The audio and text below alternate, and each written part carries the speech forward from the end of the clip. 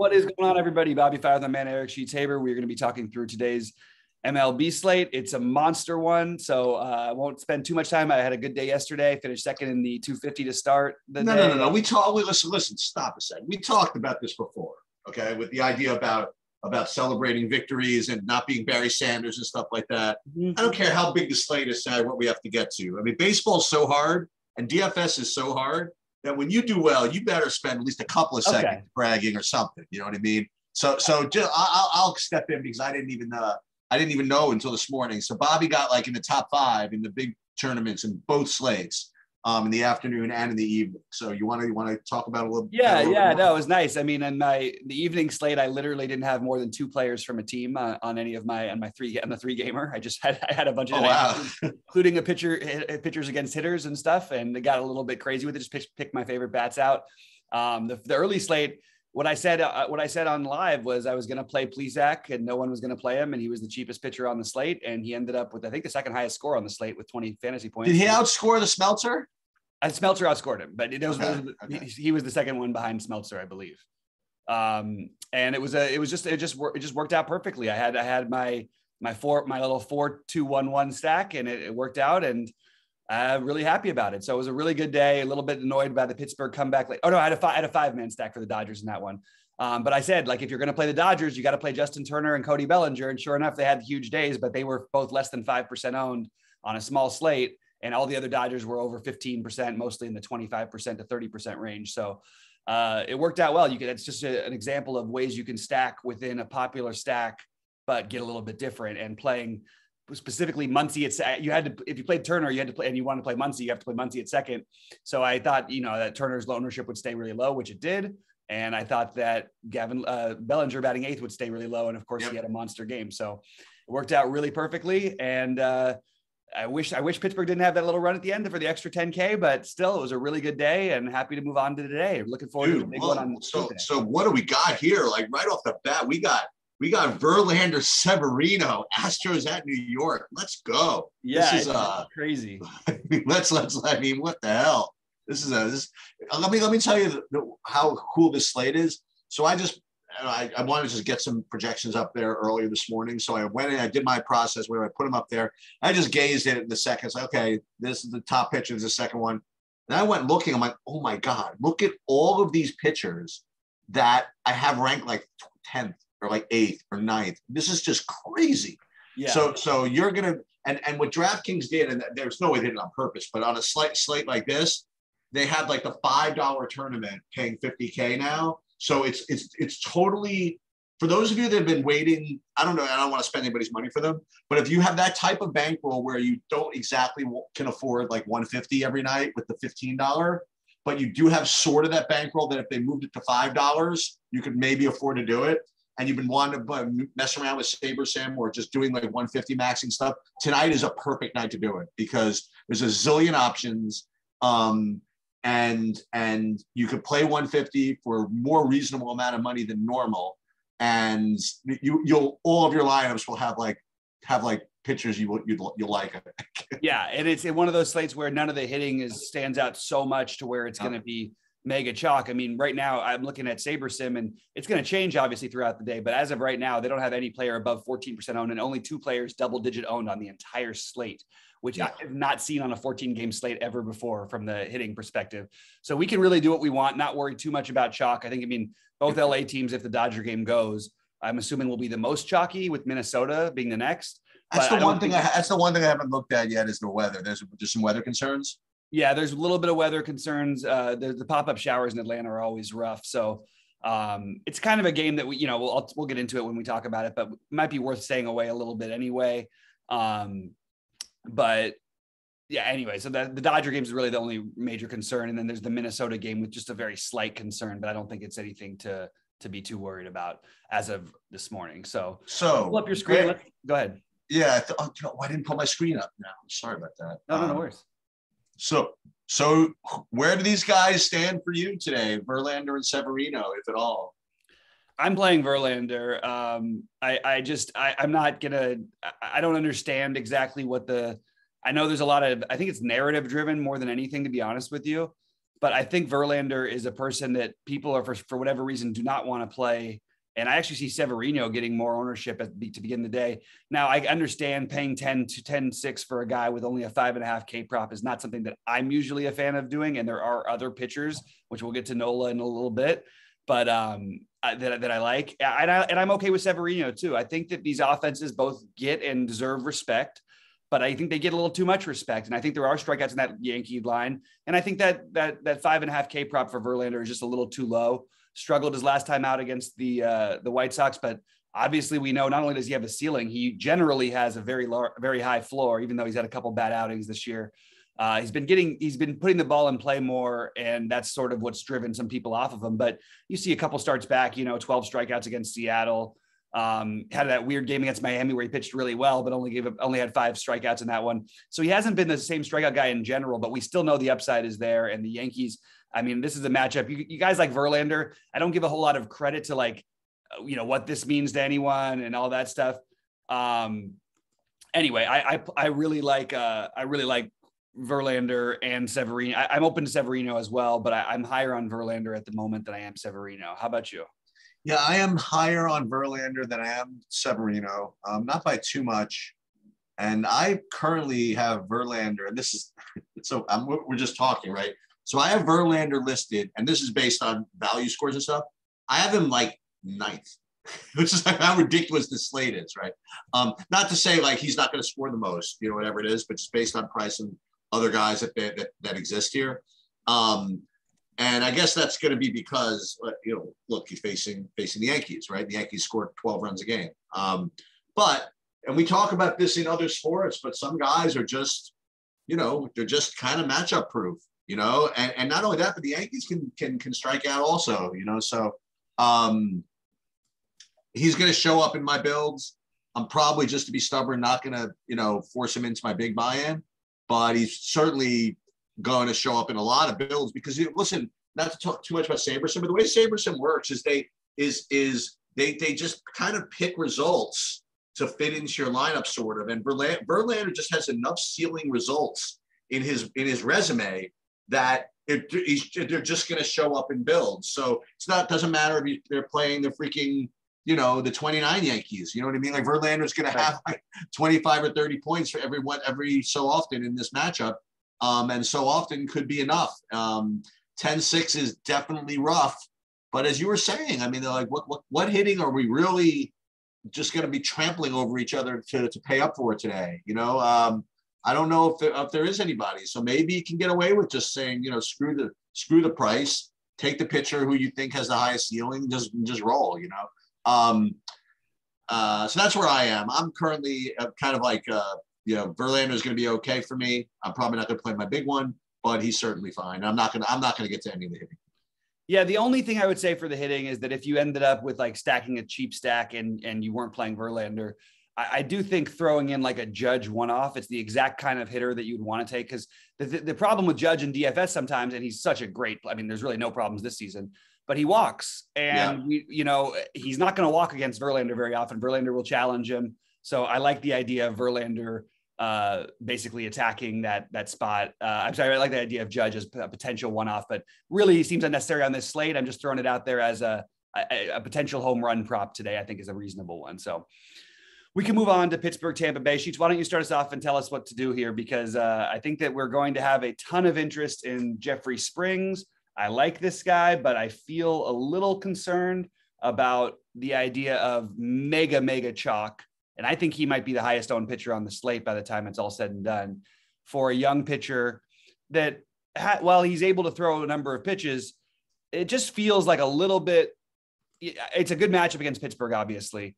It just feels a little bit like, okay, at 40%, if he really ends up there, somewhere around there, maybe that's a little bit too high of ownership to try and attack him when we have these really good pitchers at the top.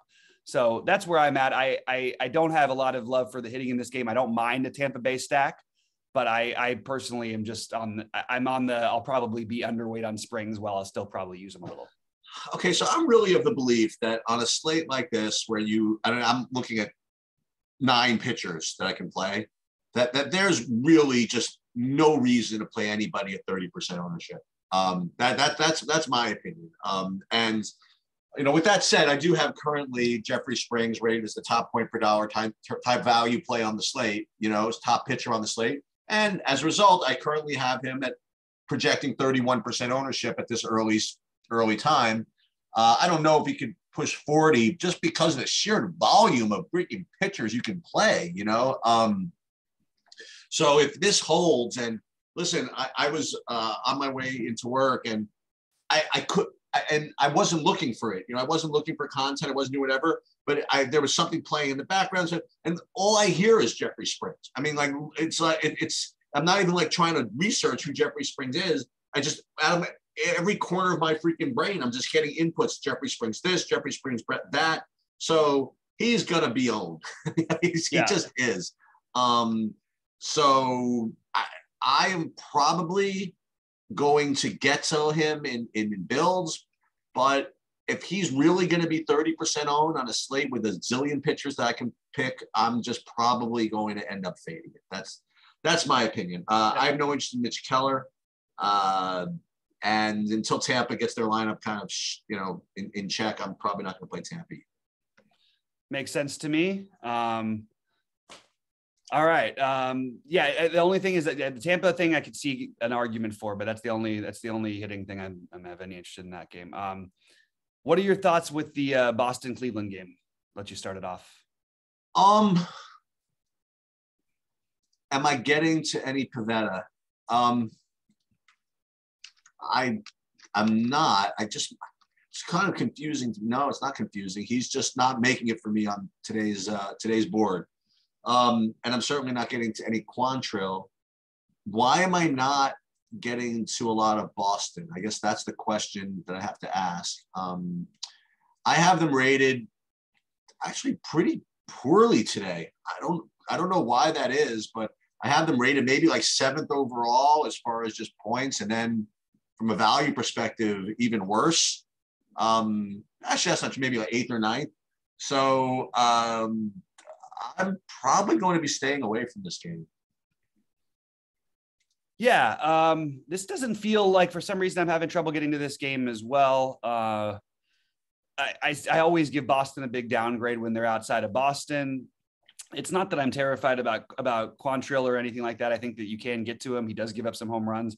Certainly don't mind some Boston bats, but to be honest with you, I kind of like, making the big slate small and not having too much interest in this game. I don't think I'm getting to Pivetta. I could make an argument here for Cleveland that I think is kind of interesting, but I just think it's probably the wrong slate to do it. I still think Pivetta has the ability to have those 4 or 5 walk games and then, ends up missing a couple over the plate and boom, you've nailed him. But he's been unbelievably good. I'm just not going to play him against an Indian team that doesn't strike out. But I do like this. I would in other situations look at Cleveland here. I just think it's too big of a slate for me. What do you think about starting out? So starting off with Atlanta and my Dodgers, because this is one with some weather concerns. But if not, I think that there's going to be some good arguments for the Dodgers. Yeah. I've played Ian Anderson from time to time, so I've been watching a little of him, and I don't know what if he still has a lot of hype or whatever it is. I'm just never impressed with him when I'm watching him. It seems like he struggles to get people out.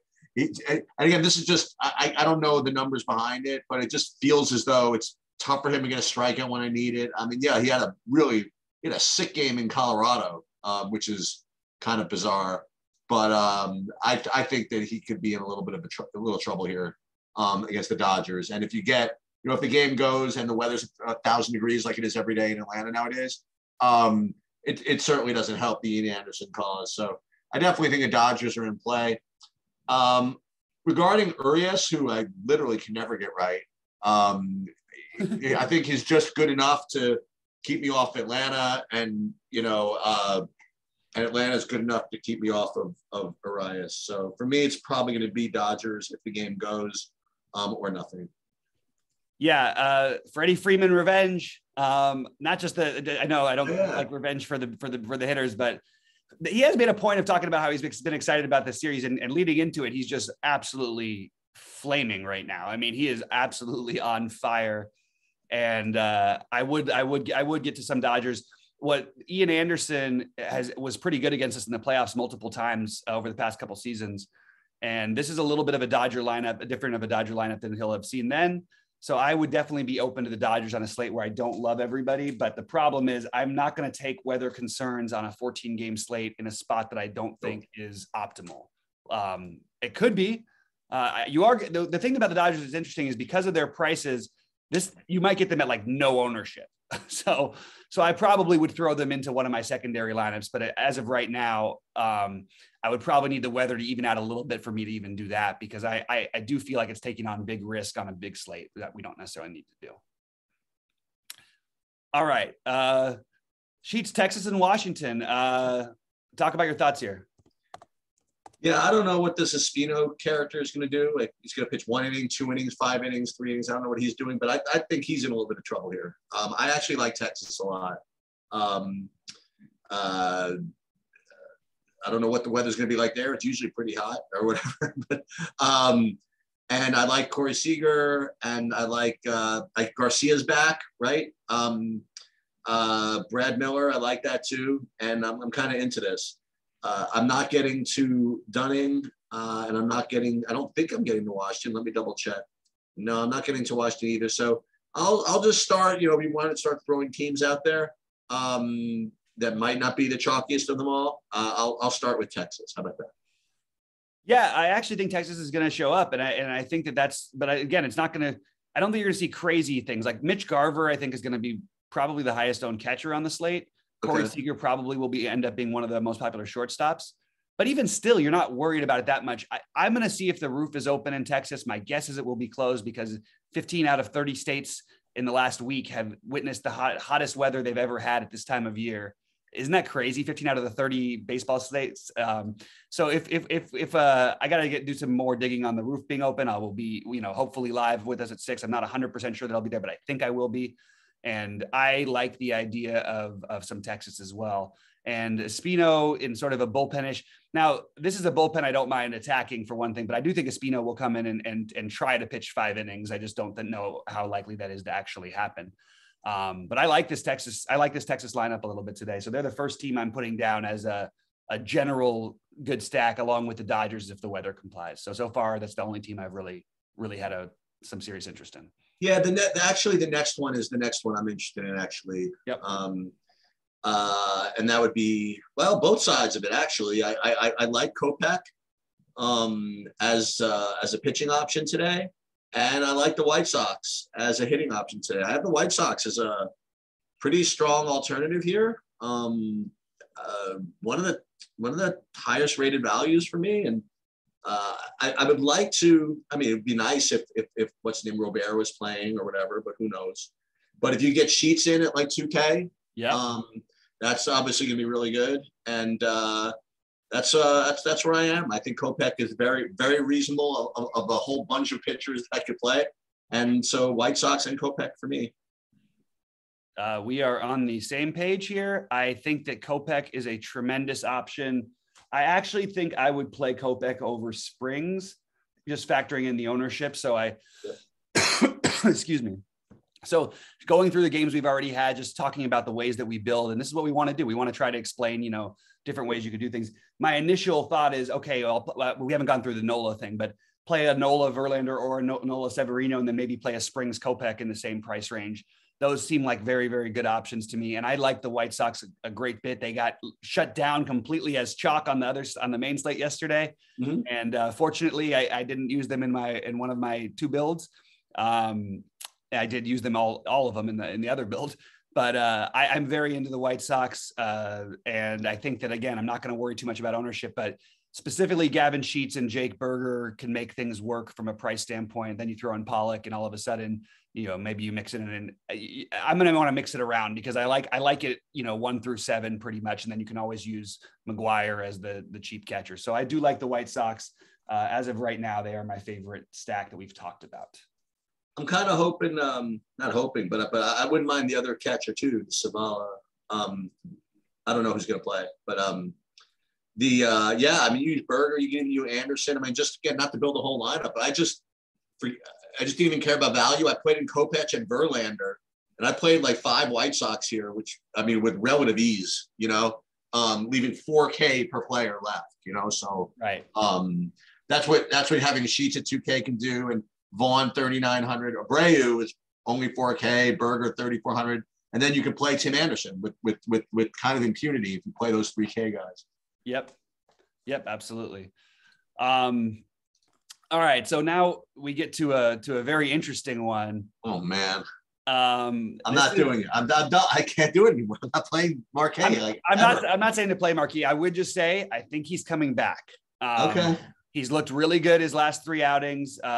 Had the late San Diego, I believe, put a charge on late against him in the last one to sort of blow up a decent start. But he was really good against San Diego the game before. Always tough to pitch back-to-back same teams. He was also pitching in Colorado for what it's worth the last game. Yep. His last 2 road games, 20 and 24 points. He's an interesting way to get way off the board.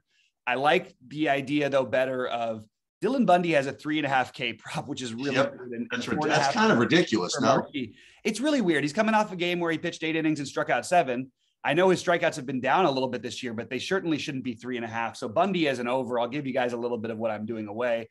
I think Bundy as an over is a tremendous play, tremendous bet on its own. However, I also think there are bats on both sides of this game that I have interest in, and the Marquis, as much as he's, I don't like stacking against him. I barely do it against in Coors. Why am I going to do it with one of the chalkier teams away from Coors? It is good hitting weather again in Minnesota. Let me just double check exactly what I've got for weather. 90 degrees in Minnesota. So maybe it's not a Coors game, but it's certainly a great hitting game for Minnesota. And I think that you could, Kepler, Buxton, they're really expensive. So I don't know how they can be as popular as they're projected, except for the Kirilloff-Larnach thing makes a stack work. I don't mind it.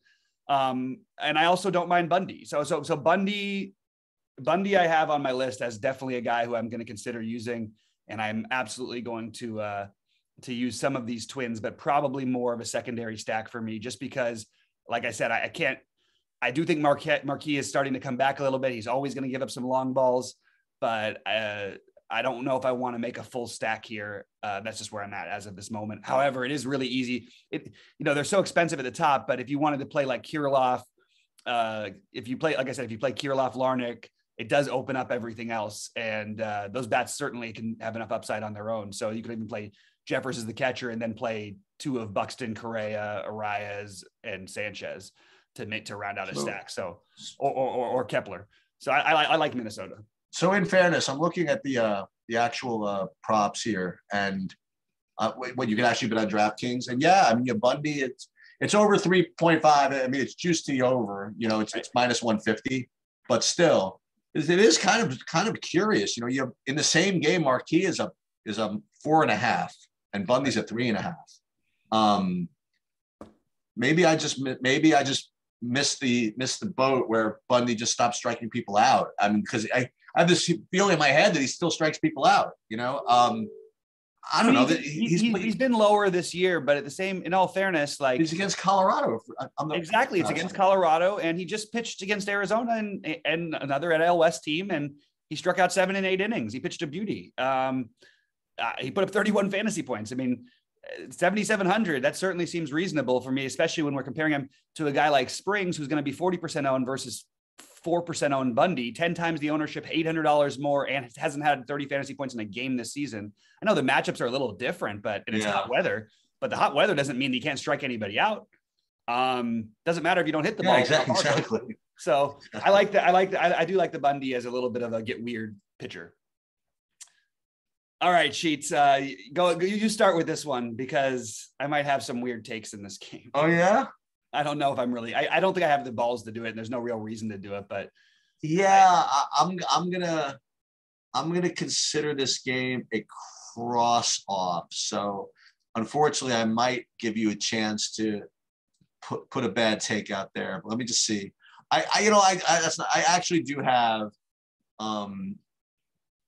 both of these teams, KC and Oakland, from the hitting side, as actually being playable. Is this the day you're going to make me play Zach Greinke? Is that the story or no? No, I actually was thinking the other route a little bit. Okay. I don't think I'm going to play Cole Irvin. I just think that he belongs in if you're playing 150, keep him on your list.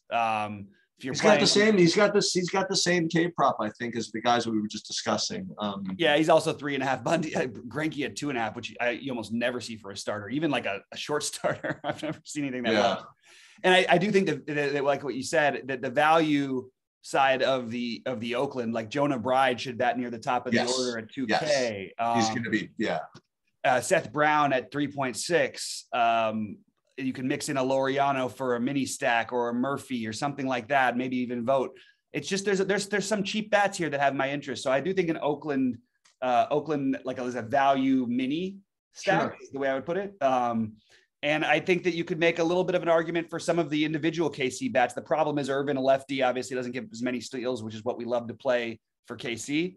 But Hunter Dozier is really cheap.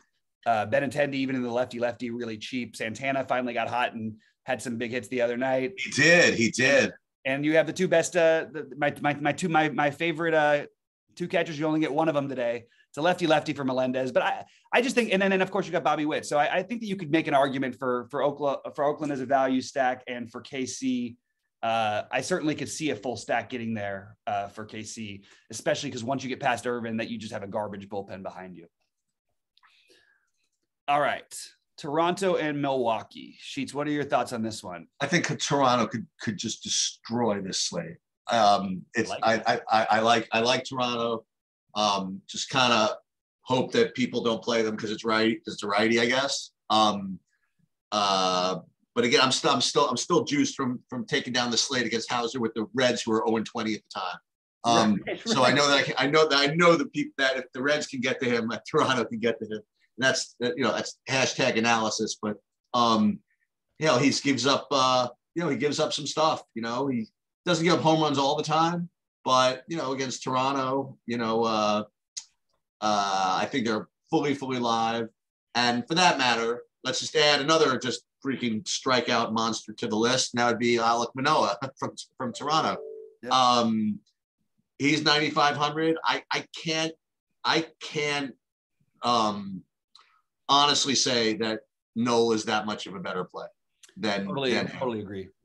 And he's going to be much higher owned, and he's much higher projected, but I just don't know what to tell you. I just know that I know Manoah could put up 30. You know what I mean? I could do it, and he could do it in the spot. And I think that if this ownership is even remotely real at under 10%, I'll be significantly above the 10%. Let's just put it that way. Yeah, I mean, the thing about Manoah that's great is doesn't walk all that many guys. He's getting a little bit more this year. He has struck out less guys this year because he's been a little bit more pitching to like a real life pitcher, like trying to, work his way through innings, which he's done a really good job of. I mean, and you have a Milwaukee team that with their power and in a solid lineup, they also strike out quite a bit. So I'm into the idea of the Manoah at low ownership too. And not that we need the low ownership, but look, I mean, if Manoah ends up, this is the kind of, maybe it's not quite Dylan Cease because he doesn't quite have that same strikeout side, but I think he's actually a better pitcher, to be honest with you. But he does have enough upside to potentially be the highest scoring player on the slate. And if you can get him at like 5 to 10%, oh boy, I mean, I'm going to have to take a chance on that against a team who's never faced him before. Just feels like a great spot to try and attack here. So I'm totally with you. I always hesitate on big slates, especially to try and stack Toronto. To try and attack against Milwaukee because of the respect I have for their bullpen. But if it's 7-0 off of Hauser, it's not going to matter. You know what I mean? If it's 7-4, it will matter. But you're not going to see, all these guys. And then, by the way, even if you do, and you want to bring in Josh Hader, you have the perfect team to hit guys like Josh Hader. You're going to, Josh Hader's amazing. But if you want to, somebody can connect off of him. These guys are all, power righties. If he has to face going through Chapman, Guerrero, Teoscar, Kirk, Bichette, Gurriel, all of these guys can hit home runs even off of some of those good lefties they have in the pen. So I like the idea of playing some Toronto, but I don't feel as in love with it as I would if it was Hauser and basically any other bullpen behind him. Well, the other thing you could do is make sure you play Manoah with Toronto bats, because this way you're not worried about the 7-4 variation. I like that. If it's 7-4, you're losing anyway. I think it's a really good call. Really, really good to play pitchers with your hitters if you can on these, especially in this kind of a situation. So I totally agree with that. All right, let's talk about Chicago St. Louis, another place that might get a little bit of ownership. And I'm just going to say right now, like, I don't think Kyle Hendricks has certainly regressed this year.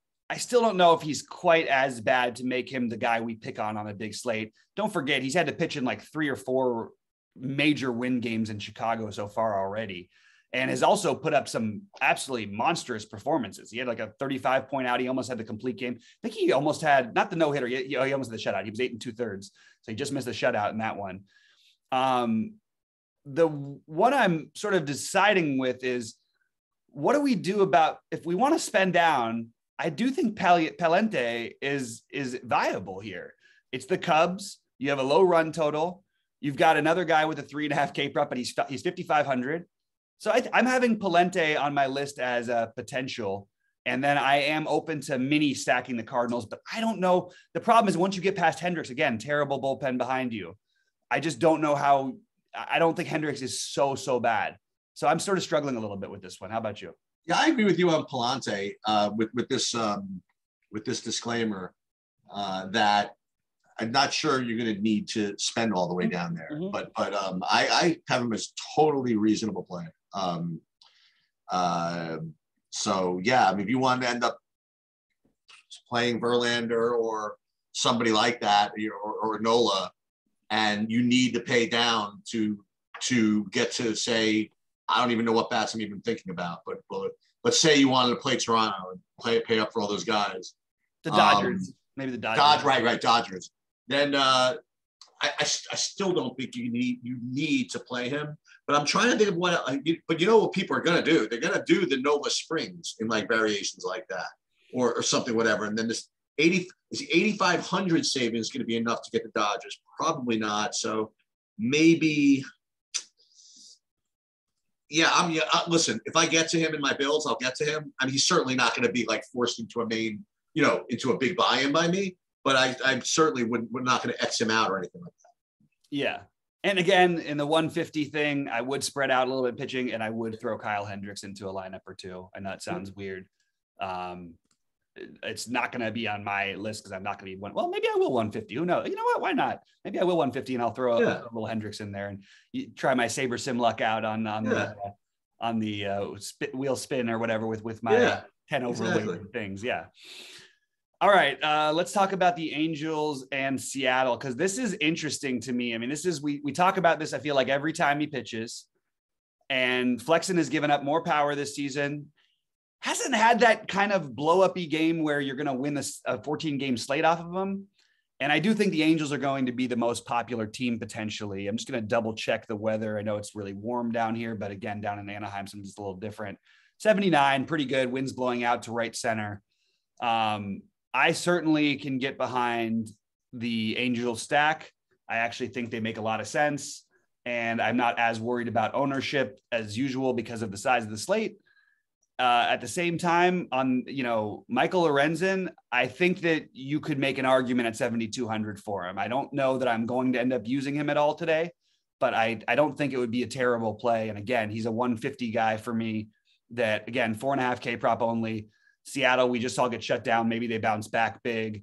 Almost got no hit yesterday. I don't even know what ended up happening with that Montas game. Which game? He didn't quite get it, but yeah, he was awesome. Yeah. So I could see Lorenzen having a decent outing here. And by the way, if you want to go super, like, maybe not the right slate for it, but I mean, if we did need a dumpster dive, we had a Colorado game, or we had the Dodgers in some 11 total or something like that, you could make an argument for Flexen. I don't think I'm going to make that argument on this size of the slate, but he's also got a 4.5 K prop. He's 6,200. He's a real life pitcher with an actual leash. Anytime that happens, it's sort of like my Plesac play from yesterday, which was a smaller slate. But if a guy has a leash and the BABIP's on his side, and you're facing an Angels team that is hit or miss would be an understatement. They've got 4 to 5 tough bats, and then like just some of the worst bats in baseball after that. So I could see an argument for Flexen, but it would have to be a 150 type of thing, which shouldn't be like a priority. But I'm into the Angels. Yeah, so I have the Angels rated as the top stack for whatever that's worth, just on raw whatever, and their value is kind of okay. But like I said, any type of ownership that's on a slate like this is rough. And flexing, I mean, look, the runs he gives up, 2, 2, 2, 3, 1. I mean, he had a couple of games where he got taken out a little bit, but look, I still don't think I'm gonna play the Angels in the big one. I don't. I think I'm gonna go with one of those other teams that we talked about before. I think it's important to get a couple of those 9K guys, those pitchers. There's a lot of opportunities to put up good scores there, and I'd rather save the money than play Trout and Ohtani, who I would like to play. You know what I mean? If I'm playing the Angels, and I kind of do want to play those guys. So I always find myself not really getting the Angels when I can't when they're good pitchers on the slate. Yeah, I hear you. Sheets, I just look back at it, and I'm thinking we should be looking at Seattle as a potential, at least a mini stack. I mean, you've got Trammell, who's probably going to bat around 5th, and he's 2,500. You've got Winker batting 3rd, probably at 3,300. There's some cheap bats here. You can get a nice little, and then you mix it in with maybe a JP Crawford. Who's back. Your man is back, by the way. I don't know. Upton. Yeah, 23. So you've got some options here now to use my whole outfield on Seattle in a spot that I don't necessarily think is amazing. It's a little hard for me to stomach on a big slate, but I can definitely get behind the Seattle side of this game too. And again, good hitting weather in LA. The stadium plays very different when it's above 75 degrees and you've got the wind blowing out on top of it. So I can get behind this game a little bit, both sides of it. And, it's going to come down to certain things. And if we get like an extreme hitters umpire or something like that, I'll probably be even higher on these guys. So I like both sides of this game. All right. So Detroit, Arizona. Unfortunately, I think Merrill Kelly is in play here. The other thing that is obviously the case is that Detroit's in play as hitting. And I also think that Arizona is in play as well. I don't think I have to trample over people to play either of these teams, but they are rated as really strong values because of their prices. And who did I have luck with the other day? Some guy from Arizona. It's Alec Thomas. I think he hit a home run the other day. He's 2,900. So I don't know about the Ronny Garcia. I'm not getting to that, but I think that Merrill Kelly at under 8K at home against Detroit is. I know we don't like playing him, but I think he is in play. So for me, Arizona fine, Detroit fine, and Merrill Kelly. Well, he certainly won't want to end up in one of my 777s or something, but I definitely agree that Merrill Kelly's in play. You have a guy who has a walk problem against a team that doesn't like to walk very much. I also think that, again, we don't have roof information yet. For some reason, Arizona, who usually discloses it weeks in advance, we haven't seen it. I'm going to guess that means it's closed. I double checked it before the show today because I was in, I always see Merrill Kelly and go, oh, I hope the roof's open. Because if you wanted to stack up Detroit, you could do so. You could do it like a 4-4 with any top stack you want. Cause I mean, you've got just two guys in the 2Ks everywhere. Riley Green probably batting second. Baez has been hitting it. Baez is finally heating up. Yep. Victor Reyes leading off at 2,800, Riley Green 2,200, Torkson flat minimum at first base, Robbie Grossman at 2.4. So you've got a lot of cheap options, and then you've got Tucker Barnhart. Even you could fill out a stack at the minimum. So I don't mind the idea of playing Detroit here, and I'm definitely going to do it in some of my lineups. Probably won't be a priority, but they're certainly on my list. And I kind of like Garcia for what it's worth. I'm not getting to the Arizonas, but if the roof is open, I will play both sides of this game. And I agree with you about the Alec Thomas part of it, though. I do like him as a one-off. There's a lot of good cheap guys out there, which just again is going to lead us to paying up for pitching, I think. All right, Philadelphia, San Diego. Here's the chalk is Nola. Now, should he be as high of chalk as he is? He has the highest K prop on the slate. He's very good. He's facing a very good pitcher as well, a very talented pitcher as well in Mackenzie Gore. And again, I don't believe, they have seen him once. I don't think I can get to Mackenzie Gore at 9,100, even though I think some people are going to. I am probably going to stick on the Nola side, but even as much as I like Nola, I probably will be underweight just because there's other good pitchers that I could see having a similar result. You do have a weakened San Diego lineup with no Machado.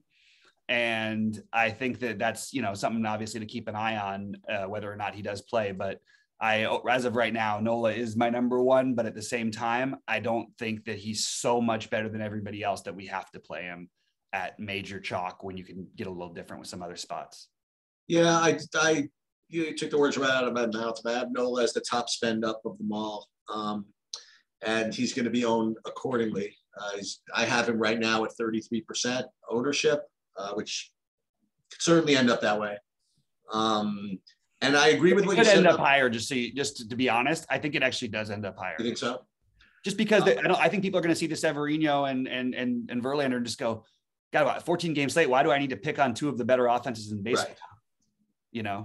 Anyway, they'll just go Springs, Nola, and just something like that is what I would imagine. Yeah. I would play Gore. I don't really have a problem doing that. But right now I agree with you. I think he might get owned a little bit as well. I have him over 10%, which on a slate like this is being owned. You know what I mean? But if for whatever reason, like you said, we start seeing Nola just pushing 40% and Springs, and it just becomes a fait accompli that's what you want to do. I wouldn't mind Gore as a pivot. Philly's obviously been, doing. They lost a game since Girardi left. I don't know. It's pretty wild how that happens, isn't it? It's just ridiculous, honestly. But it actually doesn't make any sense. And then it makes sense in basketball more, but in baseball, it makes no sense. None. And so I would actually consider playing him. And I think kind of a cool way to play is to play like some combination of Kopech, Gore, and Manoah, right? Like those three. Those are the three, upside pivots off of Nola, and scramble those in some way. But the thing off of Manoah off of Nola and Springs, by the way. Right. Well, I just meant even the higher price. Yeah. So the thing is that if you play Nola, the thing is there's not a lot of really heavy chalk underneath, So right. He does let's call it what it is. He does rate to be the best play. And I think it's important to let everybody know that. And I do think that Springs is also the best. I do. I do like Springs and Nola the best right now. But in GPPs, that's just unfortunately not the end of the story, So we have to see lineups. We have to see who gets on. We have to follow all this and see how the lineups kind of shake. But yeah. If I was doing a cash game build, I don't see how Nola would be out of that. I mean, he would have to be in it, but we're not playing cash games here. So, all right, Cincinnati, San Francisco. Sheets, what do you think about this game? Because I have Can we just pass this? Do I have to play Alex Cobb? I'm open to it though, because you have Cincinnati, who's just dreadful. Yep. You have Alex Cobb pitching at home in San Fran against a team that can't score at home usually. And they have the best hitters park around basically. And you take away the big weakness of Cobb can be his home runs allowed and his walks. And this team, it's going to be hard to hit home runs in San Francisco, and it's going to be hard to walk a lot when you don't walk a lot. So based on that, I just think as a guy, now I wish he was 6,300, like not 8,300, but I think he's in play. And I also think that the Giants stack is certainly in play. And, I just think that I don't like stacking games in San Francisco on big slates. It's the only reason I don't have them even higher. It's only 58 degrees there as usual, 95 everywhere else. And then it's 50 degrees. And of course, San Francisco, God, I can't believe it's a great city that if it was ever actually stayed warm, would be unbelievable. But so I have a little bit of interest in the Giants because that Reds bullpen is taxed. They're exhausted and they're making the trip out west. Ashcroft certainly has some future potential, but I think this is a really good disciplined Giants lineup. And I think that there's a chance the Giants could be that sneaky late game hammer that gets you there. So they are on my list. They are not my priority, but they're on my list. I would add something with FanDuel, by the way. I just always wanted to just check on FanDuel for a second, see if anything that's different.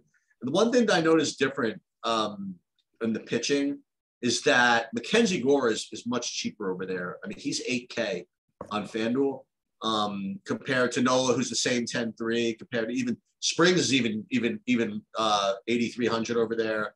Cobb is a little cheaper. He's at 7,600. Kopech is about the same. So everybody's kind of the same with the exception of Gore, who's a full 1,100 cheaper over there. So, and I don't think he's going to be any lower owned or any differently owned. You know what I mean? So I would, if you think Gore can have a good game, I'd probably play him on FanDuel. I like that call, but I also want to point out that just on FanDuel, I generally just spend up. But if I did it, if I pivoted, it would be to a guy like Gore with the upside to win a slate potentially. Yeah. But I really want to try and get, one of the start and all that. You just can fit everybody else in easy enough usually on FanDuel to get there. So unless we had an obvious spot like a Coors or a big, total with the Dodgers or Yankees, I just don't think we need to worry about spending down. And Gore could win it. And I'll tell you, Nola gets that Q start literally every game. Yeah, that's true. And he doesn't walk people. He pitches deep. Even if he gives up 3 runs in the first, he tends to go five innings, 6 innings more and striking out another 7 or 8. So he feels safe with upside. So I like that call. I have my priorities and again, they're going to be narrowed down, but Nola, Verlander, Severino a little behind them at the top, Springs, Kopech, Manoah in the middle, Bundy and Kelly in the as the lower tier guys, and then maybe mixing around, getting funny with Palente, Garcia, Irvin. Those would be my get funny plays. And my stack. So sorry. No problem. My favorite stacks right now are Texas, Chicago, White Sox, and the Angels. I'm going to be mixing in. I'm going to look deeper into Toronto, the Dodgers, depending on the weather, Minnesota, Oakland for value, and potentially KC, Detroit, and San Francisco. But I know that's a lot of names, but it's early in the day, and we're trying to narrow it down as we go. My 2 favorites are the White Sox, Texas. I guess those are my two favorites as far as stacks go, considering everything like ownership and all that other stuff. And pitching, again, I'll go back to my idea. First of all, I'm going to probably use Saberson to build me 150. And then in my hand build, so I'm going to build a couple of hand built, pretty, bigger buy-ins today. I think I'm going to do what I said. I think I'm going to shuffle those Gore, what's his name? Kopech, Manoah, and maybe play three bigger buy-ins with those 3 just rotated. Yeah. And then have Nola and Springs beat me. I think that is what I'm going to do. It's a fun way to spend Friday is to think you're doing well before the Nola thing starts to happen. So right. But I actually love this build you have right here. I think this is a great example of a good tournament build. Yeah. Playing the Kopech Manoah, I love it. I think it's a great way to get different from those. And even if other people have this similar type of stack for the White Sox, which again is going to be weird because the White Sox have a lot of guys you can use. Like you don't have Robert in this one. But I think this is the kind of build that, I see that's right away. And it looks like a build that I was flirting with. I'll tell you something else, which we talked about like briefly, which we should talk more about one of these days when it comes up, is that idea of using a team's bullpen or lack thereof, right, to drive how you build your lineups. So that idea again of the Toronto play against Milwaukee. Remember we talked about that earlier, that even though Milwaukee has a good bullpen, you know what I mean? Like if you're going to play the pitcher from Toronto, those correlate really nicely, and that's kind of an interesting thing that not that many people get into. Yep. I agree. All right, guys. Well, that's it for us, Sheets. I'm going to ask you a quick question after we get off, but good luck to everybody today, and let's crush it.